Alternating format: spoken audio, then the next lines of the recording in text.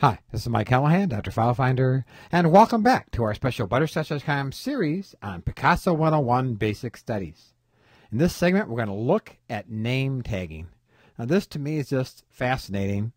When you first install Picasa and load your photos, it scans through your photos and identifies faces.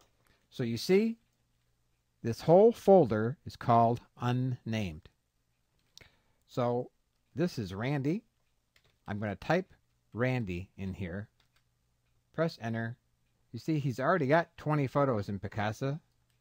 I'll choose that, and it's going to find more pictures of Randy. Now look over here already. It has these pictures. It has a question mark because it wants me to confirm. Are all these pictures of Randy? Well, they are. So I'll say confirm all. So now Picasa knows that that's Randy, and it's going through and confirming all. I can go here, and here is my granddaughter, Kalia. She's a new person.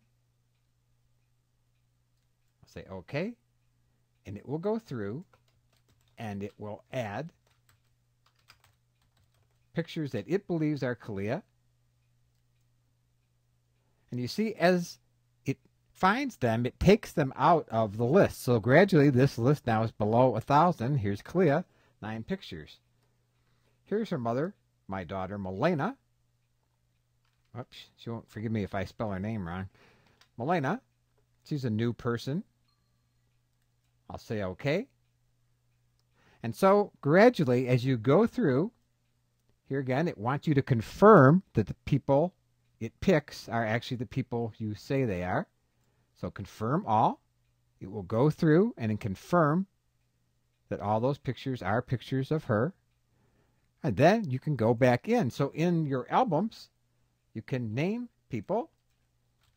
So in this way, gradually, Picasa begins to learn exactly who is who. By new person, it means that they haven't had their name categorized yet.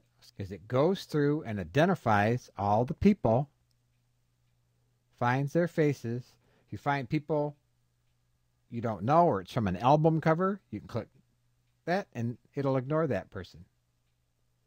So very, very cool name tagging in Picasa. Keep in mind this is a multiple part series and be sure to watch all the parts.